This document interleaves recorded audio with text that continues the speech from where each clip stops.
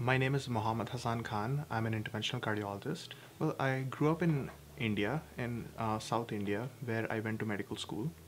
After medical school, I decided that I wanted to come to the United States because it has some of the world's best training, and I just felt that this is where I'll have the best opportunity to train better.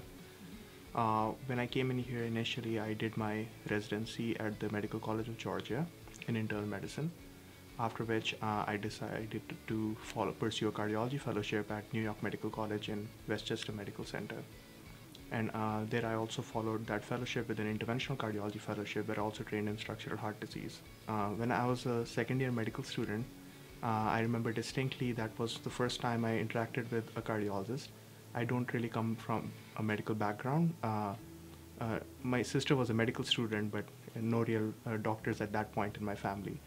So it was very exciting to meet a cardiologist, understand what they do, and this happened to be an interventional cardiologist. So seeing the different type of procedures that they do, it was quite amazing, along with medical therapy for heart disease, where they can really make patients feel better.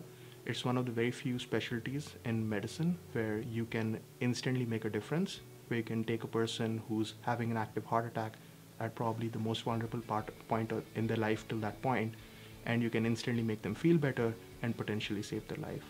I trained in transcatheter aortic valve replacement, which is a new way of replacing one of the valves of the heart, and also in transcatheter mitral valve repair, MITRA clip.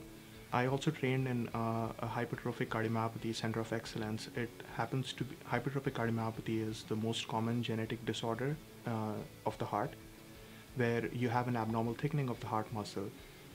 It has long been without many therapeutic options, but in recent times we have not only surgical options but also transcatheter options with which we can treat that and make patients feel significantly better. I hope to establish a program where I can start seeing patients who are afflicted with hypertrophic cardiomyopathy, because this is an area where we don't really have a hypertrophic cardiomyopathy specialist. So that would be something that I look forward to. Well, as I was finishing up my fellowship, I started looking for jobs. Initially, I didn't have uh, an attachment to any particular place, but I was looking to come towards slightly warmer conditions than the Northeast.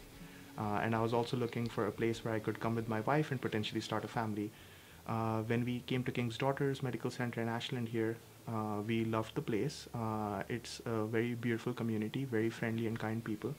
And of course, King's Daughters is cutting edge, state of the art, which really amazed me, and they provide everything that I can, as an interventional cardiologist, ask for. So I look forward to joining the team and participating in some of these procedures.